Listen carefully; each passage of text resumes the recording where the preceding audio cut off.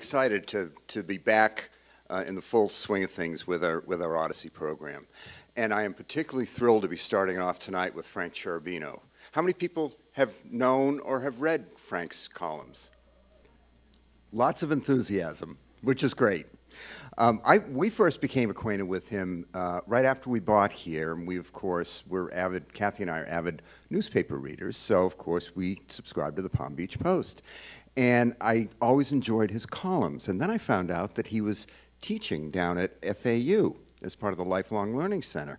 So I've attended several sessions of his classes, and really just a wonderful experience, and I've really gotten to appreciate his perspective, mostly his humor, which has always been good. And it's a kind of an interesting and wonderful confluence of events that's brought us here tonight. Let me tell you a little bit about Frank first. He grew up on Long Island, which I know many in this room have. He attended the Naval Academy and graduated in 1977 and then served 5 years on active duty with the Navy.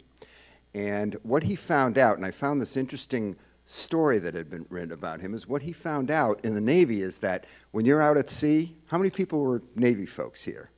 When you're out at sea, it gets pretty boring. So, but he developed not only an interest in reading, but an interest in writing. And he ended up being the public affairs officer for the ships that he was on and got to do a whole bunch of really interesting things during the course of his 5 years with the Navy. Then he got off active duty and decided this writing thing was pretty good. And I can let Frank actually talk about it more, but his bio on this is really quite interesting. So he went to Northwestern, to the journalism school out there, got his master's in journalism, went to work for a local service in Chicago, and then went down to the Miami Herald, where he started his journalistic career down in Miami. And in 1989, he came to the to the Palm Beach Post, and has been there ever since. But that's not all. One of the other things that, and why tonight is such an interesting confluence of events, is how many people got the email today about our new racquetball program, which just started on December 15th. Pickleball. And how many people signed up for it? Quite a few. Well, in class last week, Frank happened to share that he has become a pickleball addict. He and Jo, his wife. So much so that he has just published a book called I Dink, Therefore I Am. It must be an inside pickleball joke. But so at any rate, so that's kind of an interesting confluence. On the day that we announce our program, he is here as a pickleball addict and the author of a book, and his books, by the way, will be for sale afterwards if you're interested in purchasing them. But wait, there's more. In addition to being a Palm Beach Post columnist, in addition to being a pickleball addict, he's also an accomplished musician. He's an accordion player. And he plays what he describes as cafe-style accordion music with a big repertoire of French, Italian, and great American songbook favorites. He also plays standards and Sinatra and other jazz favorites on a tenor saxophone. So, and he describes his music as adding a touch of atmosphere and elegance to your event. And I think that all of this combined allows him to add a touch of elegance and humor to our event tonight. Please join me in welcoming Frank Cerabino.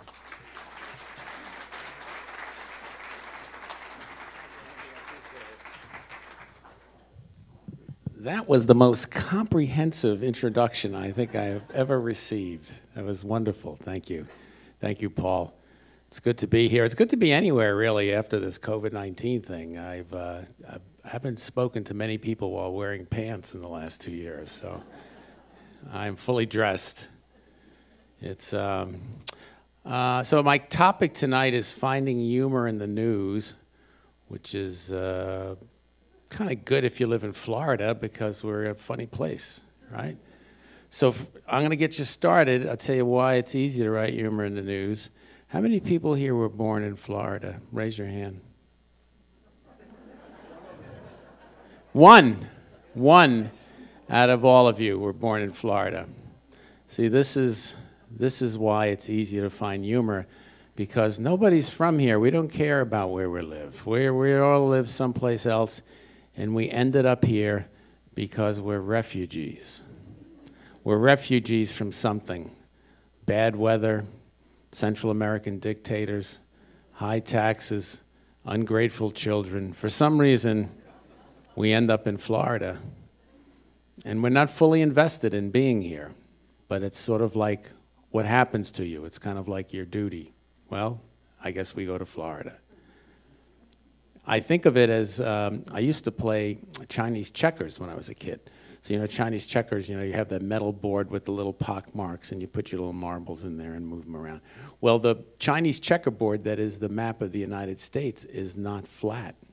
It's tilted because it's too cold and wet in the Northwest. They got mudslides in the Southwest. You've got high taxes, bad weather in the Northeast, so it's tilted a little bit down here. So if you're a loose marble, you roll to Florida. And that's the best way to think of Florida. It's a collection of America's loose marbles. All the people who couldn't stay in that hole where they were first placed. You know, the marble is jiggling and it's got to go someplace. Where does it go? Florida. And here we are, trying to make the best of it.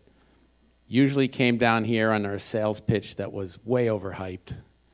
They called it paradise because it was in February, but by the time it's July, it's something that was mentioned in Dante's Inferno. The best definition I heard of summer in South Florida, it's like living inside of somebody's mouth. Something smells bad, but you can't really figure out where it's coming from, but it's really bad. But we like it here, right? We like it. Like the whole reason why we have so much crazy things that go on in Florida is because we think of, well, anybody we really care about is 1,500 miles away, so we can do what we want. We can wear Crocs out to a nice restaurant because it's Florida. You wouldn't wear Crocs out to a nice restaurant in some place where you go in the Northeast. But down here, you can wear Crocs and cargo pants to practically any place you want to go. And I'm talking about the women. No, there's no rules here. You know, I'll give you a great example. So there was got a lot of ink a couple years ago, a case about an Asian massage parlor that got raided in Jupiter. So now, I don't know, you know, you see these places all over the place. This was next to a Publix. So you figure if some place is next to a Publix, it must be okay. You know, there's a CVS sometimes, and sometimes there's an Asian massage parlor. You know, you just don't know. It's a strip shopping center. And so people went in there, and it turned out it wasn't just like a massage on your back. It was what they call a happy ending massage. And, you know, I'm not going to get into the details, but basically a lot of men in golf carts started driving to this place. And one of them happened to be Robert Kraft, who owns the New England Patriots. And I don't blame him. I mean, he was pulled up in a Bentley with a driver, said, I'll be out in a few minutes. And he went in there and got a massage. And how was he to know it was illegal? This is Florida. Like I said, people going in, they busted guys that were 84 years old. What 84-year-old guy is looking to do something illegal? Kraft was only 77. He figures, I'm with my people. This is what we do. This is how you spend a Florida vacation. You go. Not only that, the place had an early bird special. It's true. It had a thing, if you got in before 1, you got a discount. So guys would go for like early bird tee-off times on the golf course. They'd drive the cart over, get an early bird rub and tug, and then they'd go out for dinner and get an early bird dinner. They could have 3 early birds in a day. That's not illegal. That's Florida living.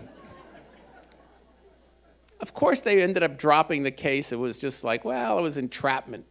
Yeah, it was entrapment. You know, the police, they were looking for something to do, and they found a lot of guys, and whatever. I don't know.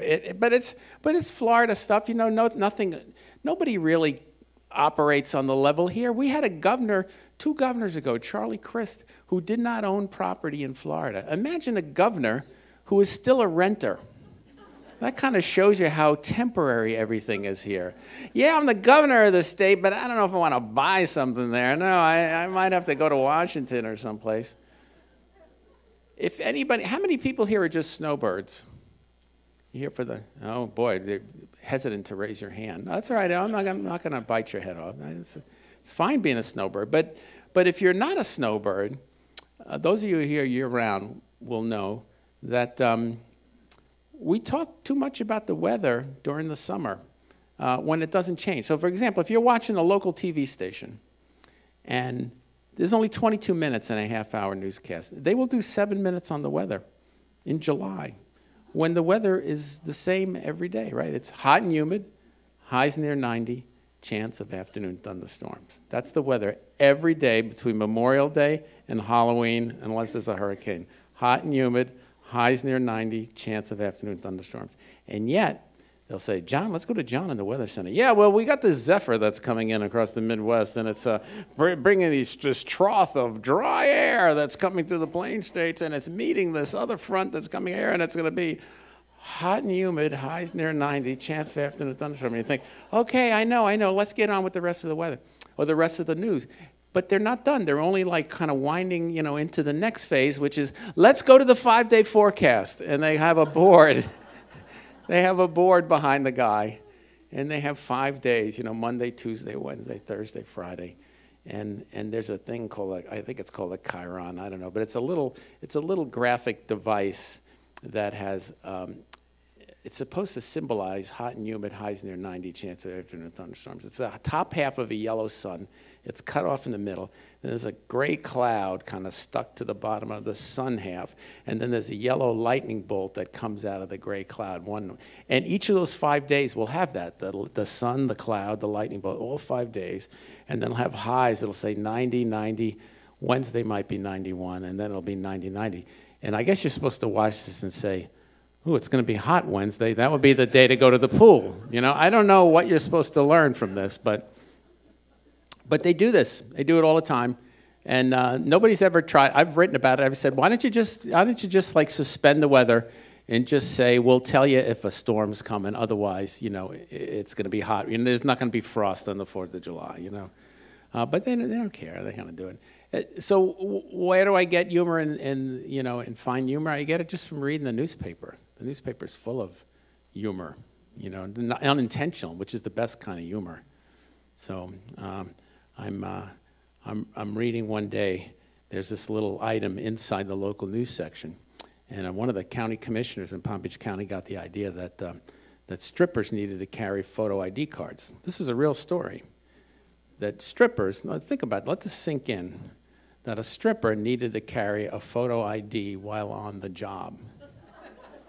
Now, I don't know much about stripping, but I know that there's no pockets involved. I've never seen a stripper with a pocket. So where are you supposed to carry the ID while you're working? They never explained this. Nobody ever thought about this. So I'm thinking well, this should be a column, because the other thing they said was they said the governmental office where would-be strippers would have to go to get their photo ID, and it was the same place where they recounted the ballots for the 2000 presidential election, which I thought kind of made sense. So I said, I should get a stripper license for myself because it's government-issued photo ID.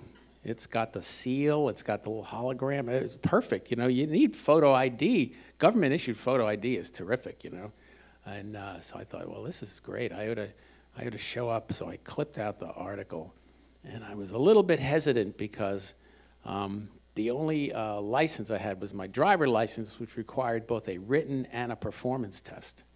And I figured I could pass a written stripper's test because most government tests are multiple choice. There's 4 possible answers. 2 are ridiculous. You can kind of bluster your way to get at least a 70 or an 80% on almost any government test. But I was worried about the performance test, that I'd walk in and there'd be a brass pole and they'd say, okay, Mr. Cerabino, I want you to do whatever the stripping equivalent is to a 3-point turn. And I would say, I have no idea what you're talking about. And they'd say, you're not really a stripper. Get out of here. But it turned out I had nothing to worry about because this was just a shakedown for a whole new bunch of people. Because the first question I was asked when I walked into the office to get the license was, do you have $25? which is a great question because it tells you right away you're going to be successful. So I said, yes, I do. And so I sat down, and they had the camera set up with the screen so you can get your picture taken, and they could laminate it. It was a one-stop shopping thing. And but before they would do it, they made me fill out a form because they said it would have to be entered in the county database as a stripper. So I said, well, I don't have a problem with that, you know. So I was filling out the form.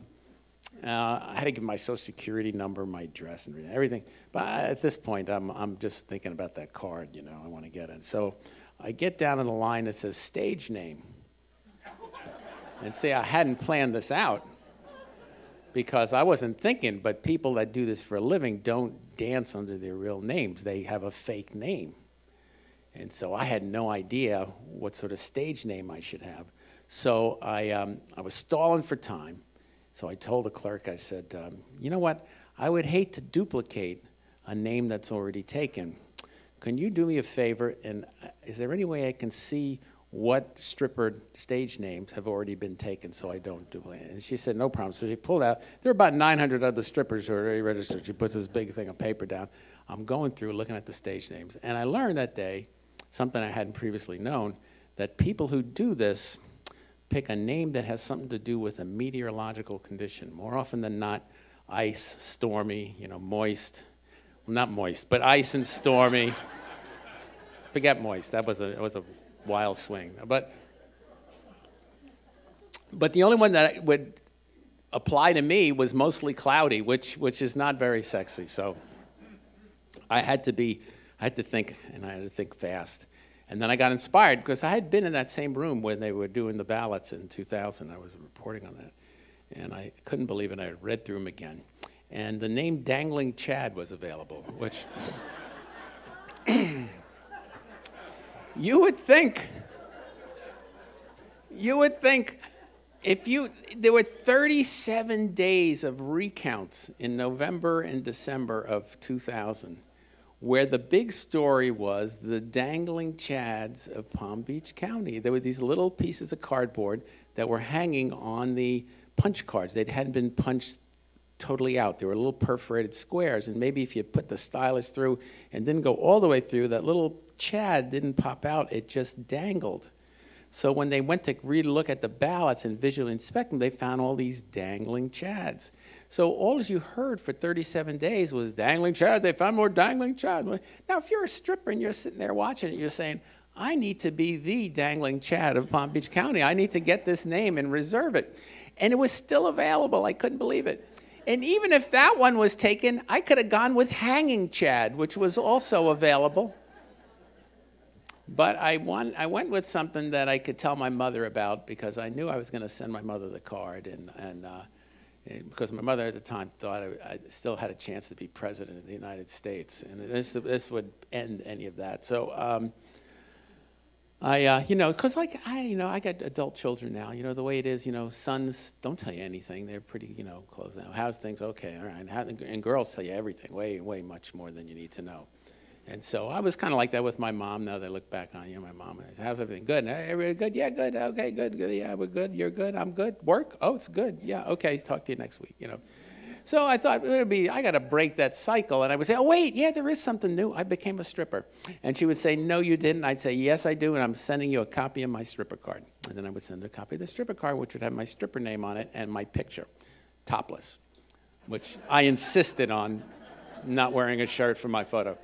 So I wanted to pick a name I could send to her. So I picked the name. It's kind of true now. I mean, I'm 66 years old. Rusty Libido is the name I picked for my stripper name. And it was available. And I used it briefly. Of course, the American Civil Liberties Union they had to weigh in, and they said it was unconstitutional to ask strippers to register to get IDs, and they canceled the program. But it was good while it lasted. The favorite time I used the card was I was asked to speak to the Hadassah at this community called Wycliffe. It was a Jewish women's group. And I went up to the entrance, the visitor's entrance to one of these places, and I'm lined up, and they said, yes, sir. And I said, the Hadassah's expecting me. And they said, we'll need to see some ID. And I said, sure. So I gave them the stripper card. So that was worth the $25, just that alone. Other things that worry about me, that I worry about a little bit in South Florida, is the fact that my wife and I, who's here tonight, we came way too early. We came when we were in our 30s, and we had our children down here. And so now our children are grown up, and they're looking at us like, where are we going to send these people? I mean, we are out of real estate in the United States. It used to be that you'd have the kids up in the Northeast, and they would know, okay, we got to send mom and dad to Florida. Okay, we just got to go. First we'll visit, and then we'll, whatever. But now we're already here. Where are they going to send us? And I got a little bit of a scare when I learned that NASA had started doing experiments on senior citizens living in outer space. I swear, we were doing experiments to see how the aging human body would react to space travel. I'll tell you what, lousy, that's how it would react. Most older people I know don't even like to drive on I-95 anymore. Never mind going in a spaceship. Are you kidding me? Why do I want to go in a spaceship? No, I'll take the back road. No, but it's like, I don't know if you remember, they sent poor John Glenn, American hero, astronaut in the Apollo program. They sent him back after he was senator in Ohio. They sent him back up on the space shuttle. They said he doesn't have to do anything. He just has to sleep. And we're going to monitor his vitals. It's like, you want to monitor an old guy sleeping? I bet you can come here tomorrow, 3 in the afternoon, and there'll be 3 or 4 guys asleep out in the lobby by that Christmas tree. Yeah, you don't need to send a guy to outer space. So I'm worried. I can only imagine it's coming, one of these days. And they're talking about going to the moon again and everything. I can see my kids saying, like, Dad, it's just going to be for the season. That's how they were started. Just be for the season. You can go up there and it won't be bad at all. The other thing about writing a column that is funny, or at least there's a chance for humor, is that people think I can solve their problems, including circulation problems. Now I'm not talking about body circulation, I'm talking about circulation of newspapers. So for example, if somebody gets a wet newspaper, you could call the circulation department in a paper, but you can also call me. Now, I don't know why, but they just see, there's a guy, he's got a picture, I bet you he can solve every problem I have. So they call up and said, I got a wet paper, or I didn't get a paper, or I got the Sun Sentinel crossword puzzle, or I got this, I got that. Every day I get all these questions about circulation. And it's like, because you're a columnist, you have your photo in there, and they say, well, this person must know something, and I don't.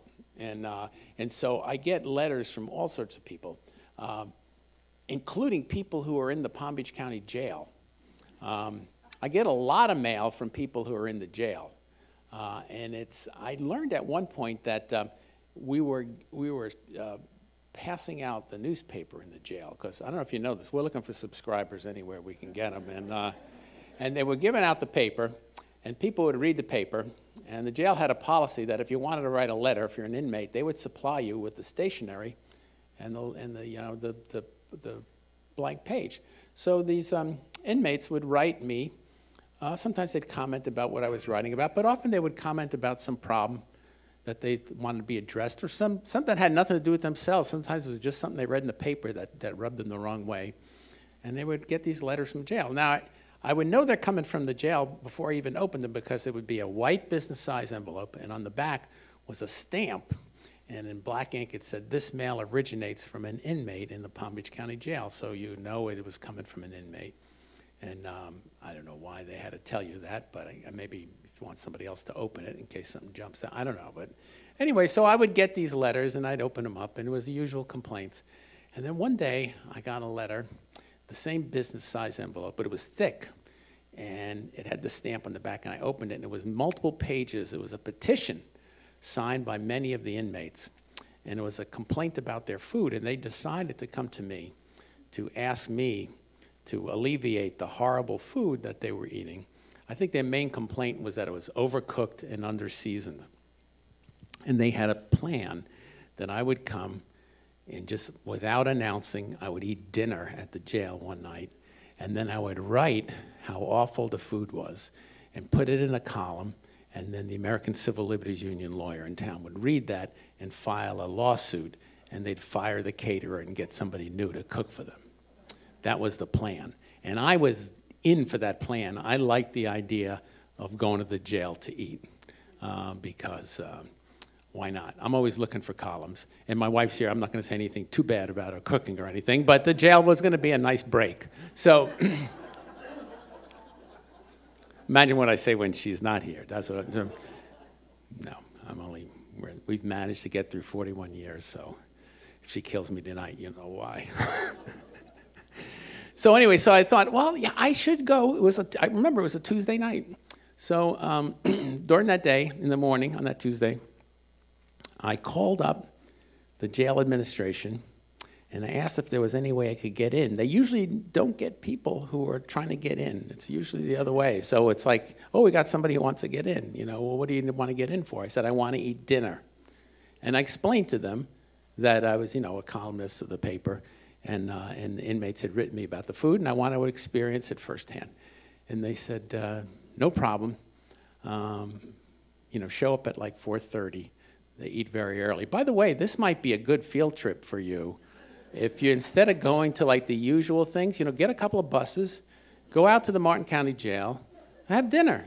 It's a great experience. And 4:30 might not even be too early for some people here. Just go, have the dinner, hear the doors close behind you. It's a great feeling when you leave. It's really a wonderful feeling when you leave. But so I did. I went there. I went into the jail. I had ate off the metal tray.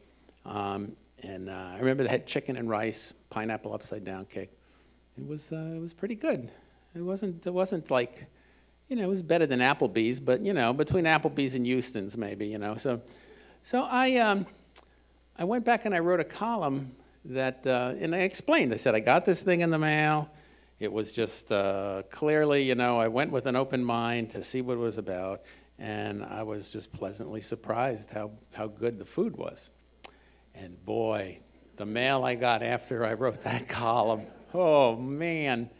So the people were like, then I get these letters from the inmates. How much did they pay you to write that column? Because I don't know, it must have circulated around, or they put it like on a cork board and they said, oh, by the way, we got 4 stars from the Palm Beach Post. You're going to like it here, I don't know what it was, but anyway, for months,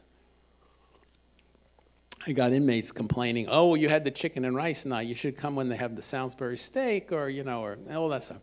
Until finally I get a letter, once again, thick envelope, has the stamp on the back. This mail originates in the Palm Beach County Jail. And I open it up, and it's just a single piece of paper, but there's a breaded veal cutlet with 1 bite taken out of it. And it falls on the floor. It's just breaded veal cutlet laying there. And I read on the paper, and all it says is, you try eating this, you SOB. That's all it has in there. So it was my favorite piece of mail. Occasionally I misjudge columns. I think something's going to be funny or useful or interesting, and then I hear that it's not by a lot of people. The column that I probably wrote that was probably the most hated in my 30 years of writing a column for the Post was one I thought was really going to be well received. It happened, it was a true story. One night, my wife and I are in bed. It's like a Saturday night, Sunday morning, like 3 in the morning kind of thing, and we hear the sound coming from our bathroom, and my wife thinks our daughter is throwing up, and so she goes in. I'm still asleep in the bed. She goes in, and she comes running out, and she starts nudging me, like urgently, and says, there's a rat trying to climb out of our toilet bowl. Now, this is 3 in the morning on a weekend, and I'm a very optimistic sort of person at this time. So I say, are you sure? Because I want to give her a chance to say no so I can go back to sleep. And she's very frantic, and she's wants immediate action, or either that or just to call a realtor and sell the house within an hour. So I said, okay. So I go in, walk in the bathroom. Sure enough, there's this rat doing this chin up on the seat, sees me, jumps down between my legs into the bedroom, soaking wet, somewhere in the bedroom. Now, the other thing is we had an infant child at the time, so we didn't flush after 6 o'clock at night. So this rat was not coming out clear water. It was coming, so it's urine-soaked rat in the bedroom someplace. Now, the lucky part, we have a dog. A dog that was bred to kill badgers. A dachshund.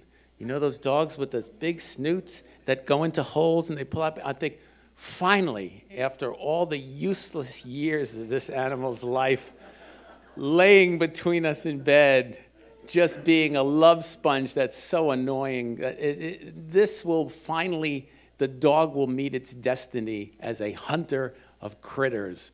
And so we wake up Ruby and put her down on the floor and say, Ruby, get the rat.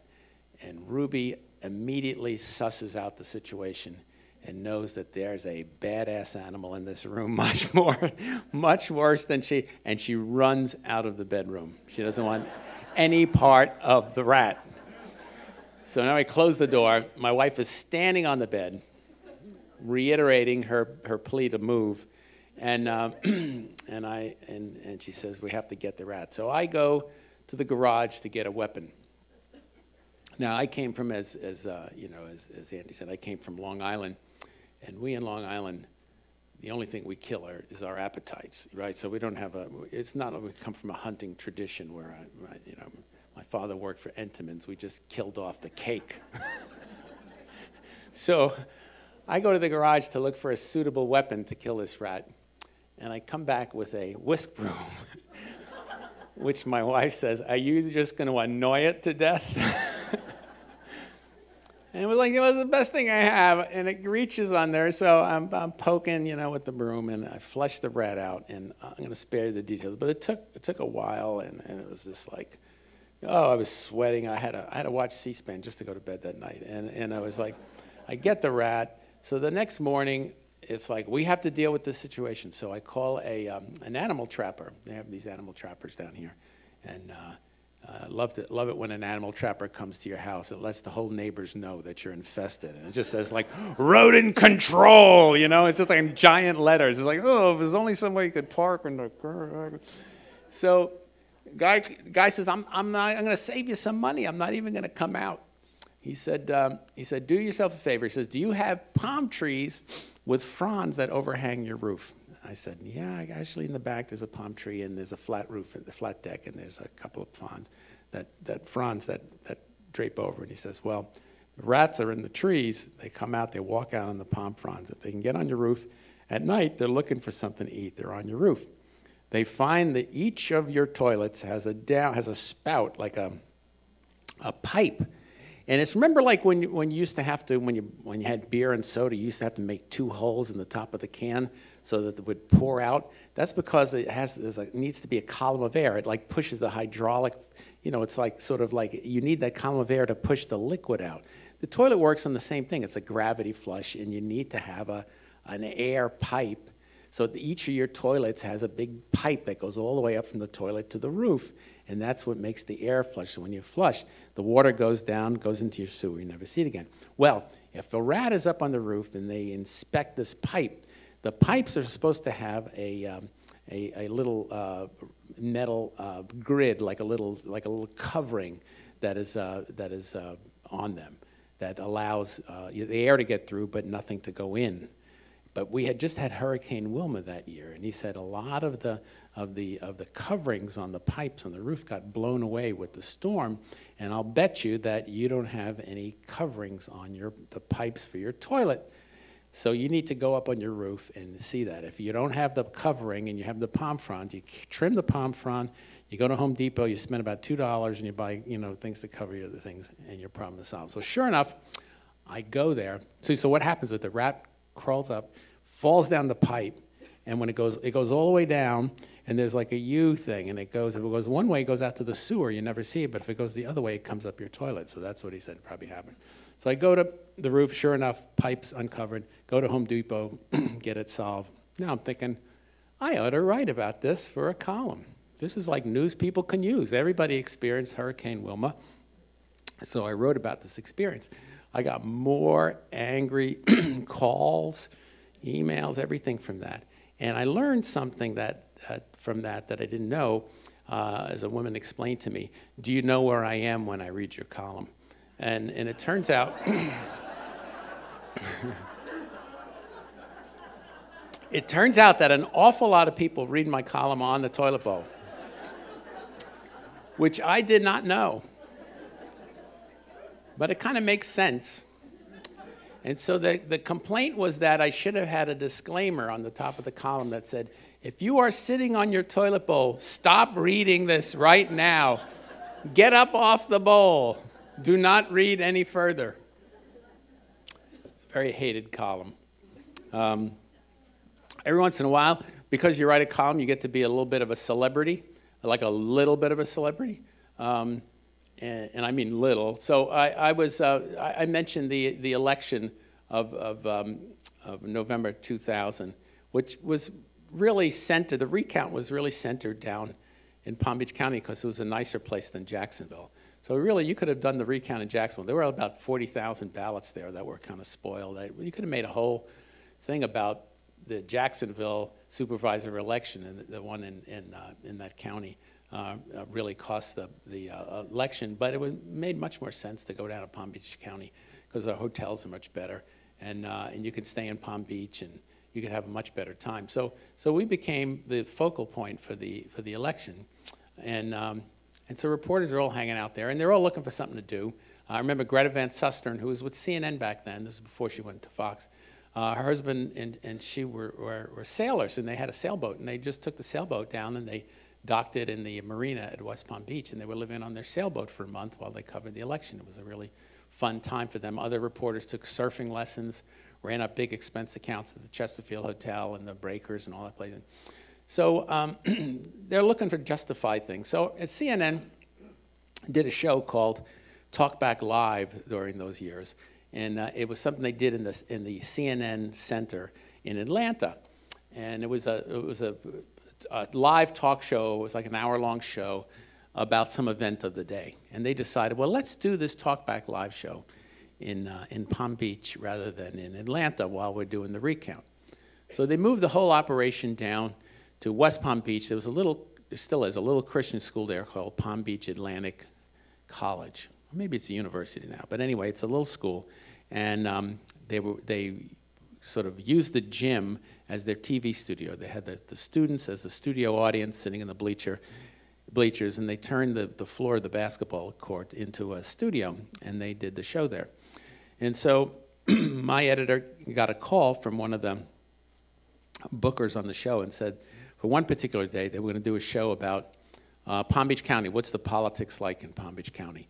And they wanted a panel of 4 local people. And the booker said, do you have somebody from your newspaper you can send? So my editor comes out of the office, and I'm just sitting there. And he says, would you like to be on CNN this afternoon? So I said, yes, because I had never been on national TV.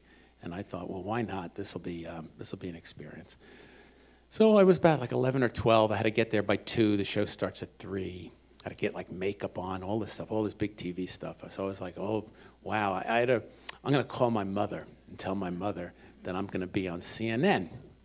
She'll think, even though I can't be president because I've been a stripper, at least I can get on CNN. That'll impress her. So I call her up, and my mom and my dad, when he was alive too, they both had that New Yorker cartoon version of America. You know, the cartoon that had New York and then just a vast wasteland, and then Los Angeles and San Francisco, and maybe a Chicago tower in the middle, but just the United States with this vast wasteland.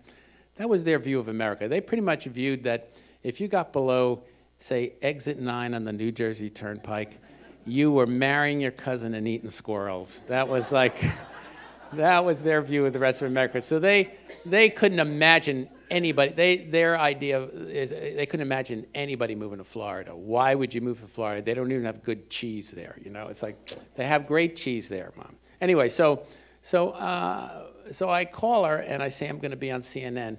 And naturally she says, yes, but will that be my CNN?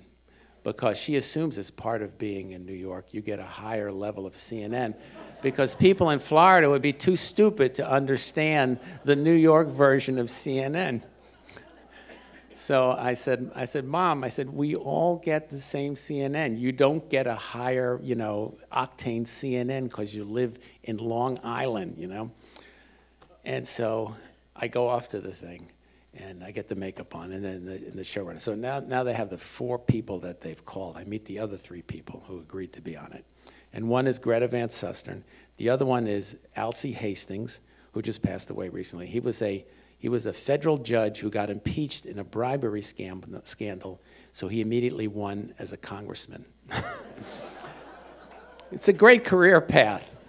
See, most people commit the crimes at the end, but if you do it in the beginning, it's even better. So he was a congressman, a longtime congressman who had been a federal judge. So he's going to explain what it's like down here. And the other one was Mary McCarty, a Palm Beach County commissioner who would eventually go to prison in Texas for honest services fraud. So this is the 4 people, you know. And Greta Van Susteren, of course, would go to Fox, which is probably the worst of all 3 outcomes. But anyway, so I'm there with these 3 other people, and I'm thinking, like, this is like if you go to hell, we're like the greeting committee, you know. Hey, looks like you didn't lead a good life. Welcome, you know.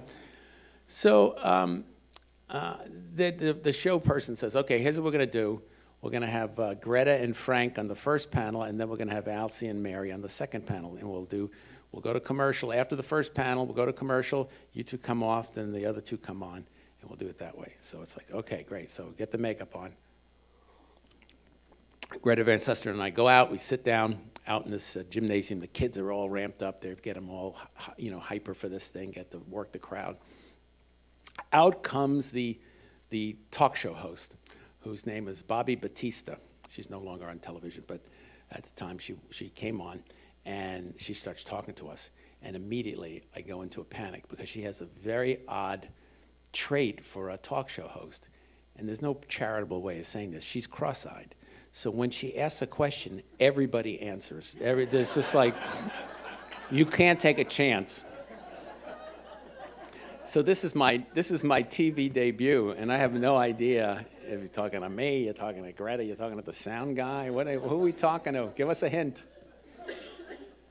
So I'm thinking, this is going to be terrible. And then they're getting ready to start, and they have the intro music, and they get the lights going. And then right before we go on, the lights go off, and they said, we've been preempted for breaking news. And it's like, oh, no, breaking news. And everybody thinks, oh, maybe Al Gore conceded the election. Maybe, you know, what's going on? And we're kind of like in the dark, and people are listening to find out why we got preempted. And we're sitting there for minutes. And finally we learned that right at the time we were going to go on, Al Gore, I believe he had a house in Vienna, Virginia, and the TV trucks were camped outside of it. And he decided to do a little, to show how relaxed he was while he was waiting for the vote counting, that he would go out on his front lawn and play catch with a football with one of his kids. So Al Gore steps outside his house right when I'm going to make my TV debut and starts throwing a football with one of his sons. And somebody in Atlanta has to make a decision. Okay, do we put on these 2 mopes here in Florida, or do we show Al Gore throwing the football? And they say, let's show Al Gore throwing the football. So it got preempted. So there was my TV debut. Take the makeup off, go back to work, phone rings, my mother. I don't know where you were. We had Al Gore was playing football. I didn't see you at all.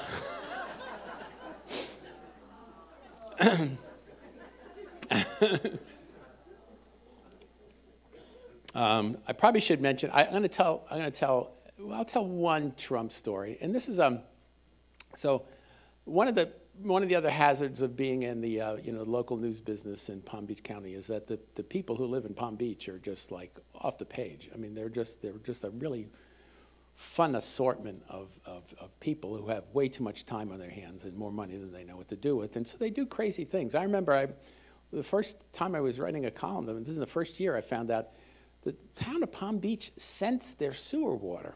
Every week, they put a different fragrance in the sewers, and they had 4 fragrances: lilac, honeysuckle. I mean, their crap literally doesn't stink in Palm Beach. I mean, some people, they have taken the extra step to make that true. And so there's all sorts of great things, and of course, like the people who cycle through are really interesting people. So I knew. I mean, Trump, when he first moved in to Mar-a-Lago was like an albatross for the federal government. You know, Marjorie Merriweather Post had this giant house with a big yard and all these rooms to maintain, and she died, and in her will she willed it to the federal government to be used as a presidential retreat, and it sat empty for 10 years. No president wanted to use it. They all had their own places. And so the federal government was paying like $2 million a year just for upkeep on the place. And they decided, let's sell it. And the first few people who came along, the deals bombed out. They fell through. It was contingent on something else. And then Trump had just done Trump Tower in New York in the mid-'80s, and he was kind of flying high. And he bought the place, put down almost nothing. And I think he put $2,200 down. Seriously. But they were so eager to get rid of it. I think he bought the house for $7 million and the furnishings for $3 million or something. It was just like a quick sale. And he got the house. But then he found out, just like everybody else, that it was an albatross, that it was all this money that you had to do to keep it up. And not only that, but he was getting divorced with Ivana. And the 1990 took a real estate business took a real hit because the market quickly went south. Suddenly couldn't sell units anymore. And so he tried to unload it, and he couldn't unload it. The town wouldn't let him. He wanted to subdivide it into mini mansions, and the town wouldn't let him do it. So he sued the town because they wouldn't let him do it. And he sued the county because the planes were flying over and they were dripping gas on the roof. And he said, you should move the flight path so it doesn't go over my roof. And they wouldn't do that, so he sued the county. He was just really kind of like, so he was in the news for basically, house troubles. But then it came that in the terms of his divorce, while they were figuring out how to divvy things up, they decided that they would share the house, he and Ivana, and she would have it 1 month, and he would have it the next month, and they'd alternate. So it was the first January that he was going to have the house. He decided that he was going to throw the biggest party of the season at the house to show that he was getting along very well with his divorce, and scheduled it on the night of the Red Cross Ball, which is the big night in Palm Beach, where all the A-listers, go to the Red Cross Ball as like the first order of society balls. So he schedules his party that night just to conflict with it, to make people go to his thing rather than the Red Cross Ball. Anyway, so he schedules the thing, and he has a publicist call up the office, the same editor who sent me to do the show, Talk Back Live, says, you want to go to Trump's house. He's having a party, supposedly going to be the biggest party of the season. He was going to invite all these people. You want to do it? So I'm thinking, like, this would be good because I have a column in Sunday's paper. The party's Saturday night, starts at 8 o'clock. I go to the party for like an hour and a half or so, soak it up, get in my car, drive back to West Palm Beach, write a column, and it'll be in the next day's paper, and I solve my problem for what I'm going to write about on Sunday. So I said, yes, I'll go there. So Saturday night rolls around, and I have, as Andy said, I was in the Navy. One of the things that the Navy has imprinted upon me is to always be on time. I'm rarely late for anything. I'm usually way too early, and so I'm the first person that arrives at the party of the century, or whatever he called it, And I drive up. Now, at the time, something else you ought to know is that a lot of guys have like this thing about their cars where they like to always be in a new car, and it's got to be like a really beautiful new car, and they trade it in every 2 or 3 years. I am not like that guy. I'm the guy that buys a reliable car and runs it until it's unreliable, 10 to 12 years later, 250,000 miles later. So at the time, I was in economic set. I was in the Corolla, area of ownership, and I had a red Toyota Corolla that was at pretty close to the end of its natural life. Where eventually, what you do is you get on the phone and you call up National Public Radio and you say, or WLRN, I have a car you can have if you can tow it away, and then you see the oil going down the street.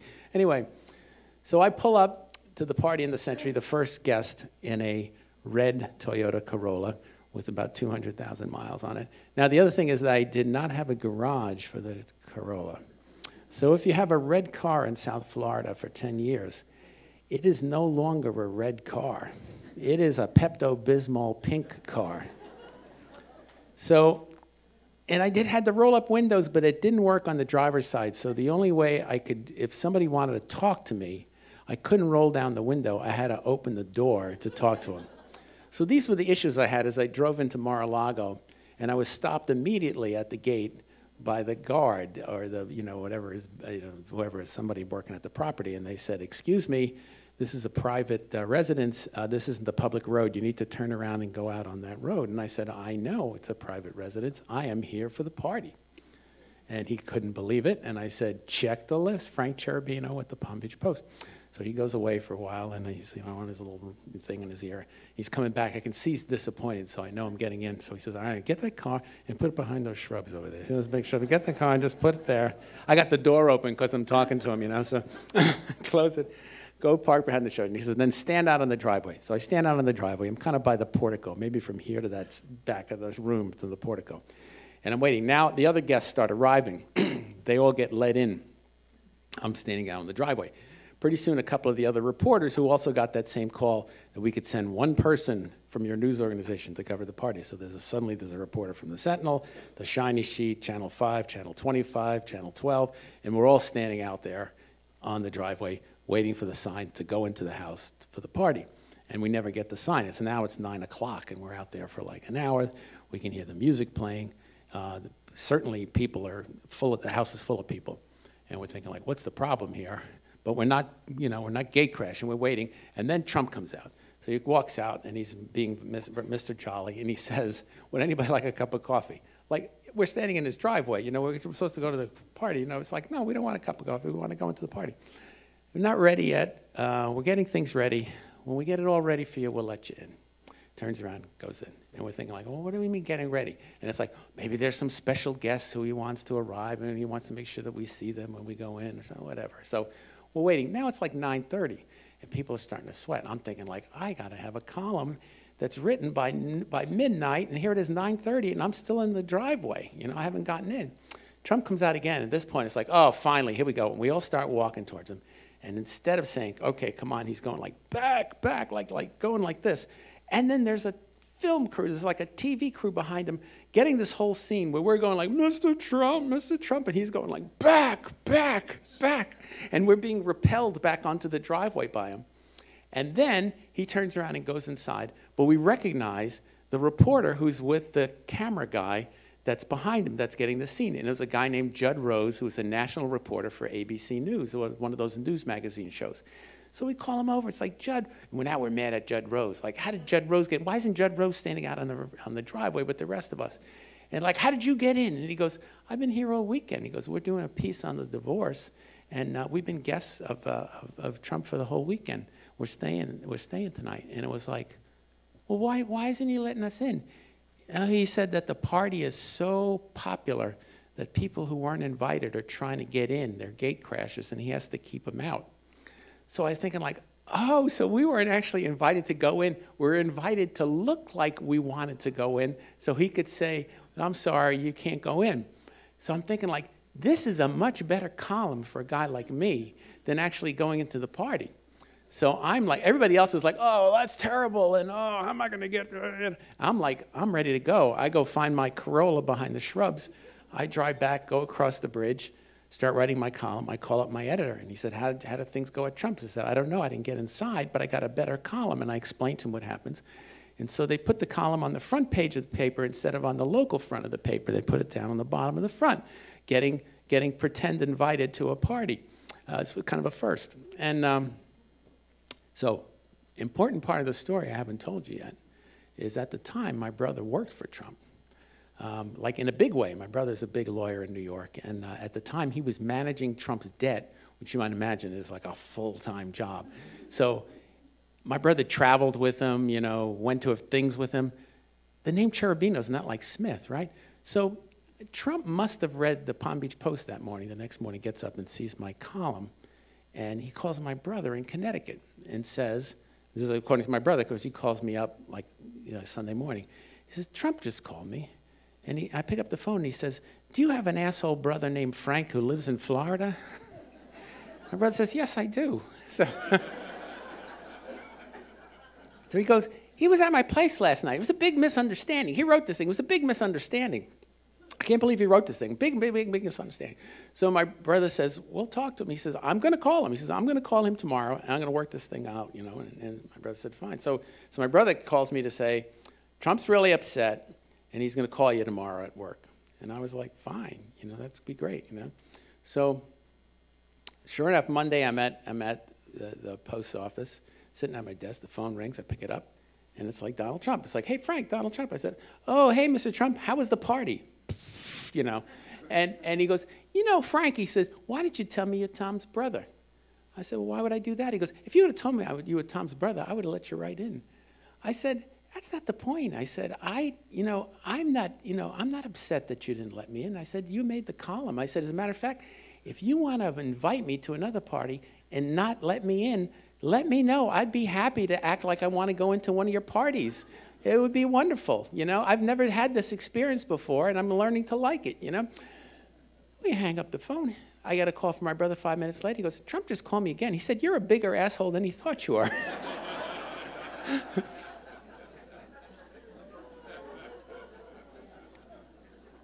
Anyway, it was the beginning of a beautiful relationship. So I'm going to open up for questions, but I just wanted to, briefly, I understand from Andy that you're getting pickleball courts, which is near and dear to my heart.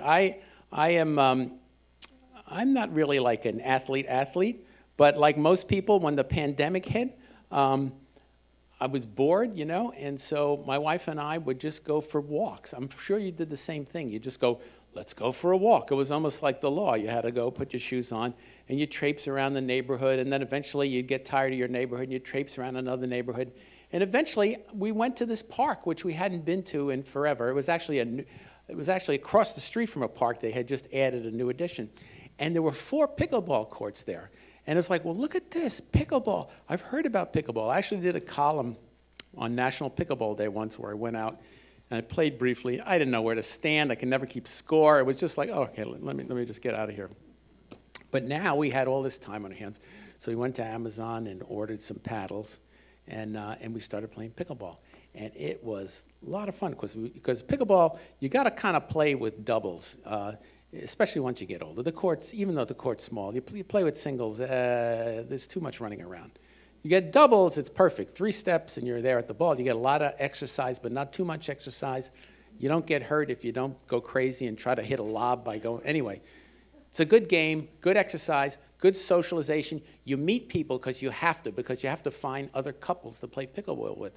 So our cell phones now are full of contacts that just has somebody's first name and the last name is Pickleball. You know, there's like Edward Pickleball and, you know, Isabel Pickleball. So when we want to play pickleball, I just go to the phone and I type in pickleball and all these names come through and then it's called, are you free tomorrow night from 7 to 8:30? No? Okay, or I'll try somebody else. You know, and you line up and it's just like, I feel like a mob boss. I'm lining up all these people. We've got a game. How about you? We got one opening here. Can you fill in somebody there? Anyway, so it's really a lot of fun. So, and just because it's what I do, I write. I'm sitting around and bored during the epidemic, during the pandemic. And so I wrote a book about becoming obsessed with pickleball. And I imagine it as a why-to book rather than a how-to book. I don't explain all the rules. There's plenty of books that say, you know, pickleball from A to Z, and I'll explain the double bounce rule and all that other stuff.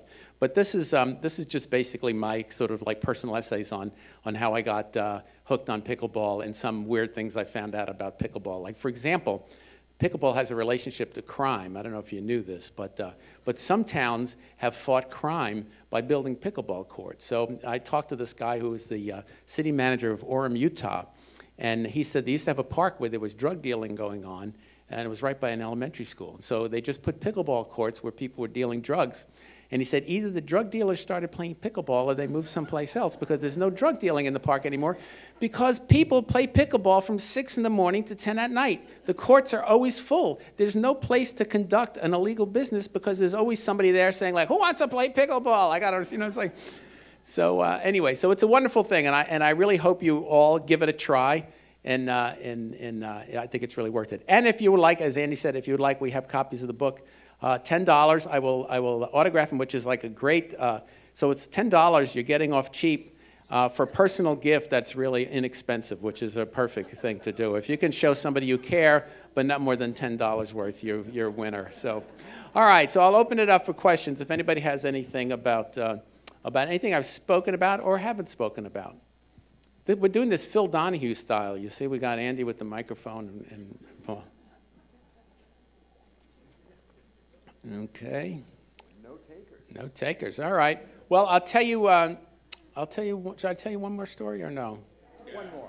One more. Just one more brief Trump story. This is over the years, of course, I would continue writing, being a wise guy, and he would continue to tell my brother that he was going to sue me, and this was it. And your brother, that's it. I call the lawyers. Your brother's done for him. You know, of course, he never do it. But the one that really set him off of all the things, which I thought was like, how thin a skin do you have to have? Because I thought this was one of the funniest things around. So he had a golf course. He still does. Has a golf course in West Palm Beach that he got a very good deal on the land because it was not a very prime piece of land. It was right next to the Palm Beach County Jail, which is a 12-story building that looks like a jail. It's a big building with barbed wire and, you know, people playing basketball. And he built a big luxury golf course around it, and then was dismayed to find out that the golfers were saying, what's that building over there?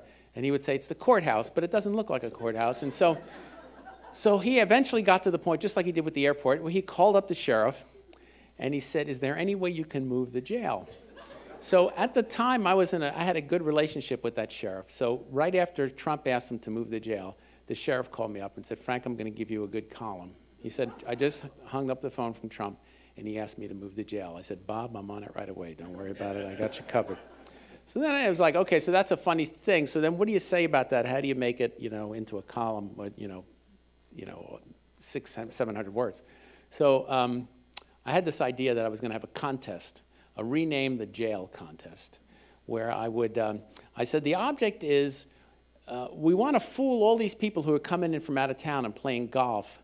We want to fool them by the sign to make them think the place is a luxury hotel, but we want a name that we locals will know is really the jail. So you have to come up with a name that serves the double purpose of being both a possible hotel and also a possible jail. And we got a lot of entries. And my favorites, I couldn't decide. I actually had two winners because I thought these two were great. The first one was Bar-a-Lago, which I thought was a great one, too. And the second one was The Breakers Inn. Now, right, it's funny. Now, even if you're the guy with the golf course, you'd think you'd laugh. But his thing was like, no, that's it. I'm suing him. I am suing him. You know, it's like... Anyway, all right. Well, anyway, thanks. You've been a great audience. I'm going to be in the back if you want any of the books. I appreciate it. Thank you very much.